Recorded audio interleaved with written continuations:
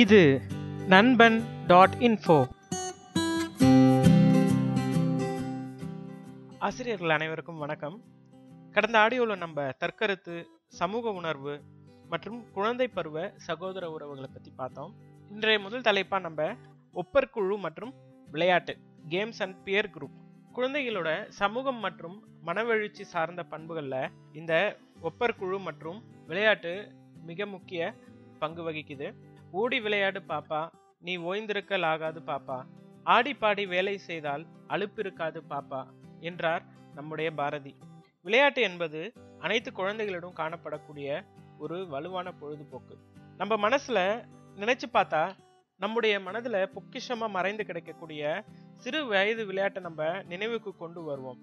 நம்ம பிறருடன் பழக, நல்ல பழக்கங்களை கற்றுக்கொள்ள, நல்ல நடத்தைகளை பின்பற்ற, பிறருடன் ஒத்துழைக்க விளையாட்டுகள் உதவியதை நம்மளால அறிந்து கொள்ள முடியும். விளையாட்டுகள் பார்த்தீங்கன்னா ஒருவருடைய உடல் வளர்ச்சிக்கும், அறிவு வளர்ச்சிக்கும், மனவெழுச்சிக்கும், அதனுடைய வளர்ச்சிக்கும், மொழி வளர்ச்சிக்கும், சமூக வளர்ச்சிக்கும் உதவுது.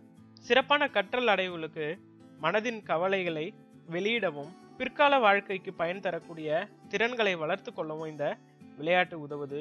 மேலும் மனிதர்கள் சிறந்த உடல் நலமும் மனநலமும் பெற்று நாம் என்ற உணர்வுடன் மனித நேயத்துடன் விளங்கும் இந்த விளையாட்டு ரொம்ப முக்கிய பங்கு வகிக்குது.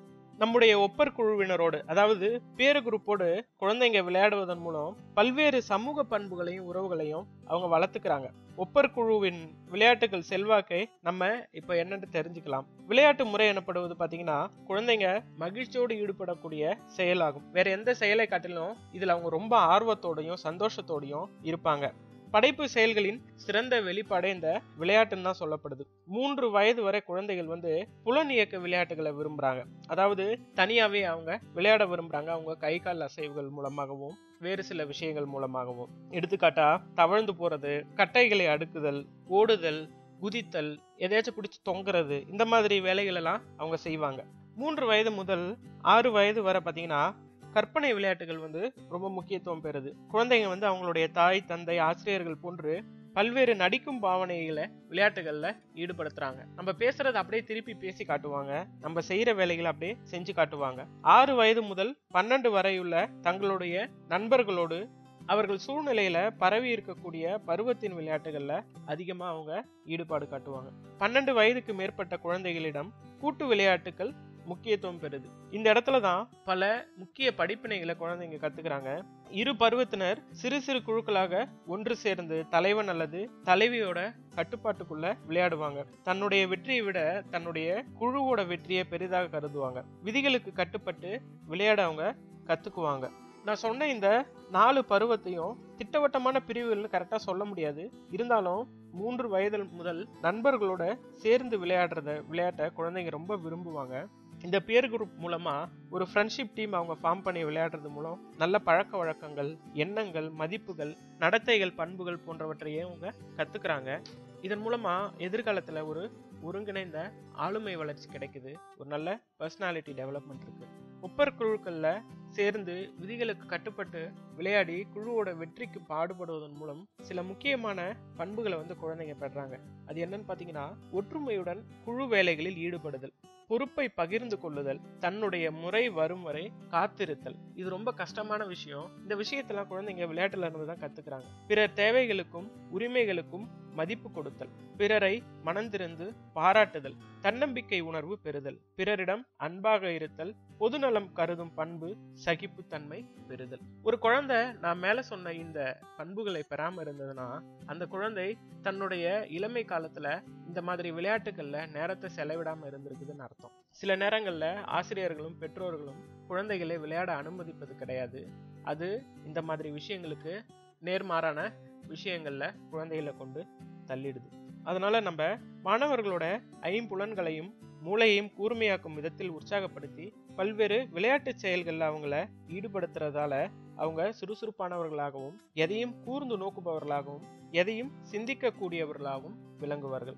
ஒப்பற்குழு விளையாட்டு செயல்கள்ல குழந்தைகளை விளையாட செய்யறதன் மூலம் அன்பு, ஒத்துழைப்பு, சகிப்புத்தன்மை, பிற நலனுக்காக தன் நலனை விட்டு கொடுத்தல், பிறரது முன்னேற்றத்துக்கு உதவுதல், தன்முறை வரும் வரை காத்திருத்தல் போன்ற எண்ணற்ற விரும்பத்தக்க நடத்தை மாற்றங்களை மாணவர்களிடம் நாம் உருவாக்கிட இயலும். அடுத்ததா தன்னை அறிதல். மனிதர்கள் எல்லோருமே வேலையை செய்து முடிக்கிறாங்க. ஆனா தன்னை அறிந்தவர் மட்டுமே புகழடையும் விதத்தில் அந்த வேலையை செய்து முடிக்கிறார். எல்லோருக்கும் வெற்றி பெற விருப்பம் இருக்கு. ஆனா வெகு சிலருக்கே வெற்றி பெற தங்களை தயார் செய்து கொள்ளும் விருப்பமும் திறமையும் உள்ளது. ஒருவர் தன்னுடைய நிறை குறைகளை முழுமை தழுவிய அணுகுமுறையில் உண்மையான நோக்கில் மதிப்பீடு செய்து கொள்வதே தன்னை அறிதல். அதாவது who am I, நான் யாருன்ட்டு எனக்கு தெரியணும். அப்பதான் என்கிட்ட என்ன இல்லை, என்கிட்ட என்ன இருக்கு, இல்லாத ஒரு விஷயத்தை எப்படி நான் மேம்படுத்திக்க முடியும், அதை கத்துக்க முடியும் அப்படின்ற ஒரு விஷயம் எல்லாமே தன்னை அறிதல் நிலையை நம்ம அடையும் போதுதான் பெறறோம். ஒருவர் தன்னுடைய நிறை குறைகளை அப்படியே ஏற்றுக்கொள்ளும் நிலையே தன்னை அறிதல்.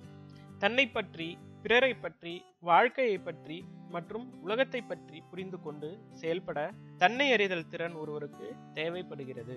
தன்னை அறிந்தவர்கள் தங்களது ஆற்றல்களை, சிறப்பு திறன்களை உச்சக்கட்ட அளவிற்கு வளர்த்து கொண்டு சூழ்நிலையில் உயர்நிலைப்பட்ட பொருத்தப்பாட்டுடன் சமூக செயல்பாடுகளில் தன்னம்பிக்கையுடன் மகிழ்ச்சியுடன் செயல்படுவார்கள். மேலும் தங்களின் வளர்ச்சியையும் முன்னேற்றத்தினையும் தடை செய்யும் பல்வேறு குறைபாடுகளையும், மனத்தடைகளையும், போராட்டங்கள், சமூக விரோத செயல்பாடுகள், பொருத்தப்பாடற்ற நடத்தைகள் ஆகியவற்றை உணர்ந்து மனசோர்வடைய மாட்டார்கள்.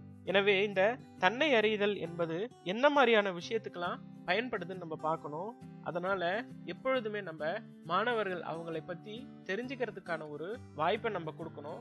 அதற்கான விவாதங்கள்ல நம்ம வகுப்பறையில ஈடுபடணும். தன்னம்பிக்கையுடனும் விடாமுயற்சியுடனும் செயல்பட்டு தங்களிடம் காணப்படும் குறைபாடுகளை போக்கும் முயற்சியில் தொடர்ந்து மாணவர்கள் ஈடுபட வேண்டும். அதற்கான ஊக்கத்தை நம்ம மாணவர்களுக்கு கொடுக்கணும். நம்ம கூட இருக்கக்கூடிய இந்த 1 முதல் 5 வகுப்பு வரை இருக்கக்கூடிய இந்த மழலை செல்வங்கள் பார்த்தீங்கன்னா ரொம்ப எந்தூசியாஸ்டிக்கா இருப்பாங்க. நம்ம அவங்கள பத்தி கேட்கும்போது நிறைய விஷயங்களை ரொம்ப மகிழ்ச்சியோட சொல்லுவாங்க. அந்த மாதிரி சொல்லும் போது அதை கேட்டு நம்ம எப்பவும் அவங்கள பாராட்ட வேண்டும். இந்த மாதிரி பாராட்டும் போது அவங்க கிட்ட இருக்கக்கூடிய நிறைய விஷயங்களை அவங்க நல்லா தெரிஞ்சுக்கிறாங்க.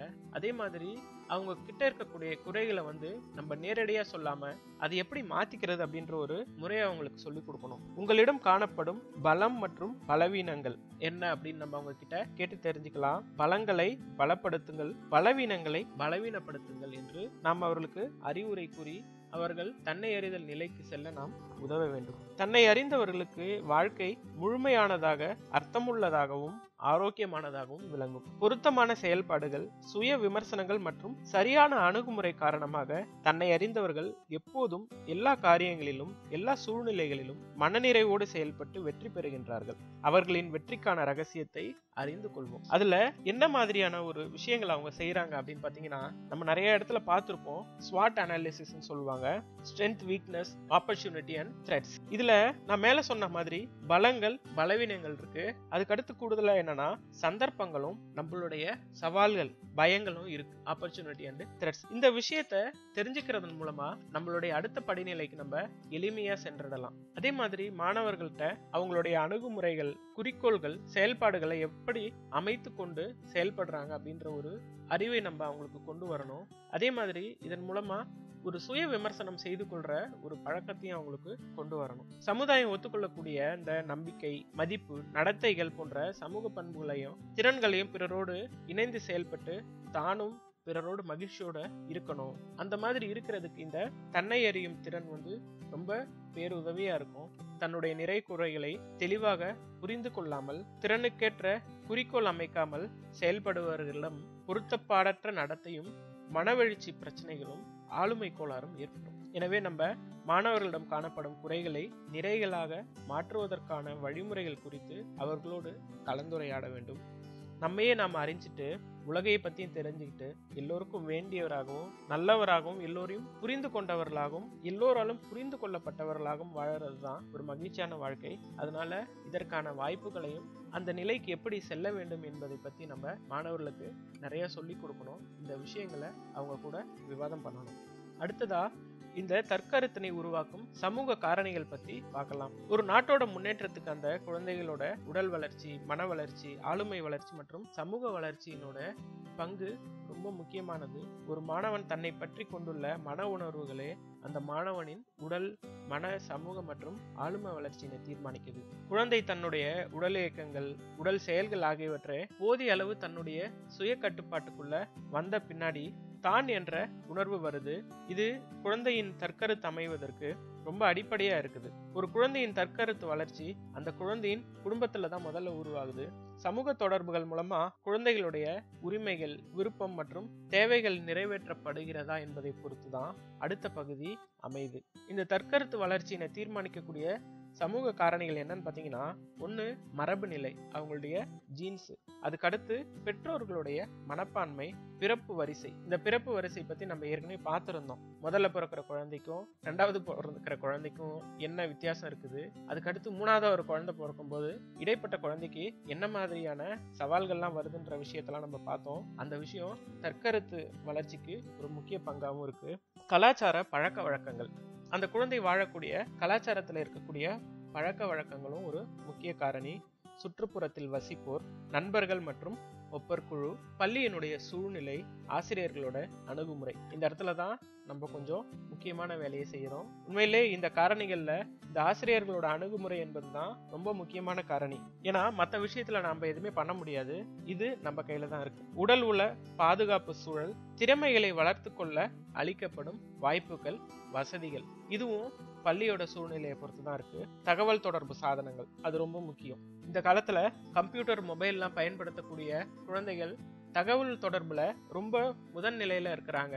அவங்க இந்த உலகத்துல இருந்து கிடைக்கக்கூடிய இன்ஃபர்மேஷன்ஸை ரொம்ப வேகமா பெற்றுக்கிறாங்க. ஒப்பீடுகள், கம்பேரிசன்ஸ், இதுவும் தன்னை அறிதல்ல ஒரு முக்கியமான விஷயமா இருக்கு. இந்த பாசிட்டிவ் கம்பேரிசன், நெகட்டிவ் கம்பேரிசன் பத்தி நம்ம ஒரு தடவை பார்த்தோம். அது இந்த மாதிரி விஷயங்களுக்கு ரொம்ப ஒரு முக்கியமான காரணியா இருக்கு. நான்காவதா நம்ம எரிக்சன் மன சமூக கோட்பாடை பத்தி பார்ப்போம்.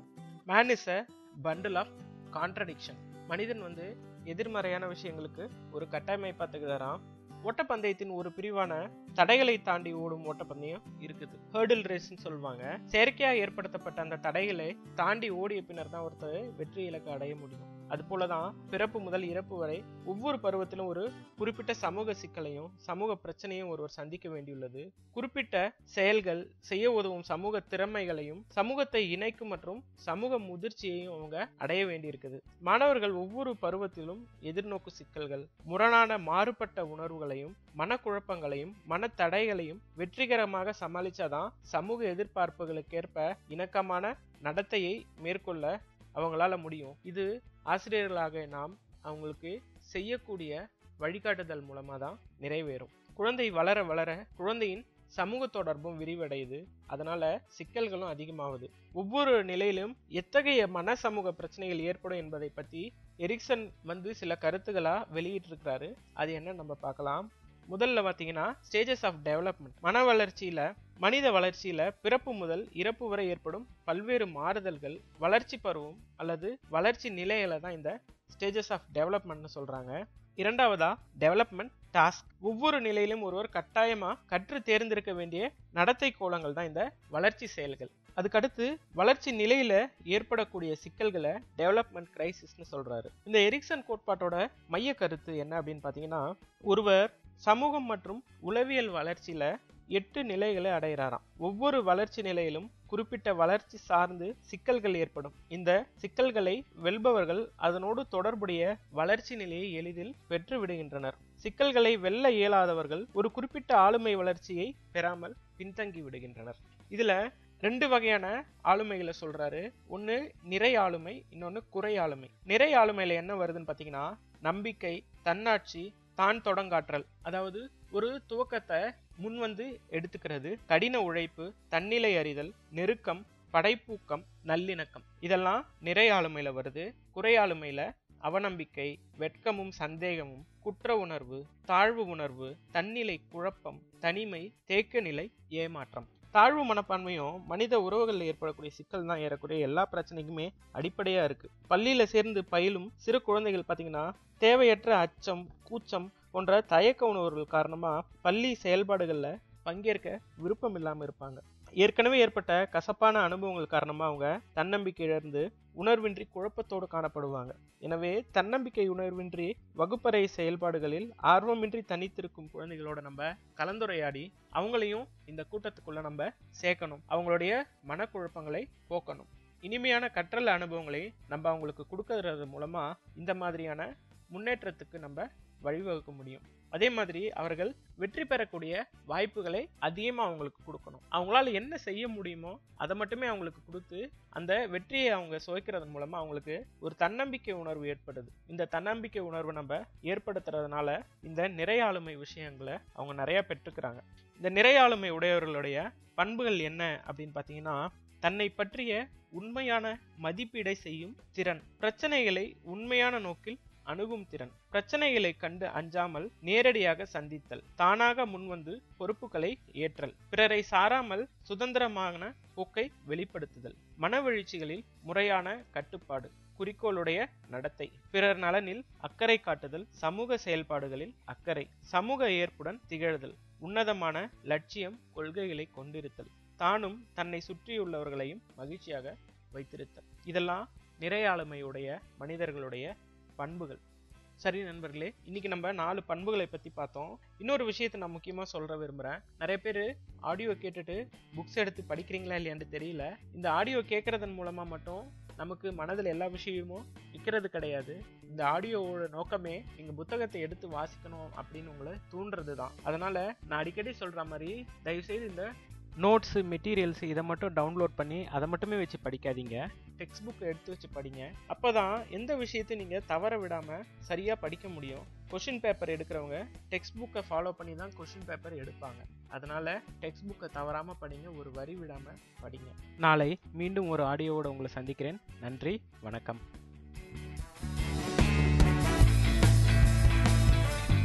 நீங்கள் இனி வரும் எமது அனைத்து ஆடியோ பதிவுகளையும் வாட்ஸ்அப் மூலம் பெற www.nanban.info அதாவது Nanban.info என்ற இணையதளத்திற்கு சென்று அங்கே டெட் பேப்பர் 1 மற்றும் டெட் பேப்பர் 2 என தனித்தனியே உள்ள லிங்குகள் மூலம் உங்களை இணைத்துக் கொள்ளலாம்.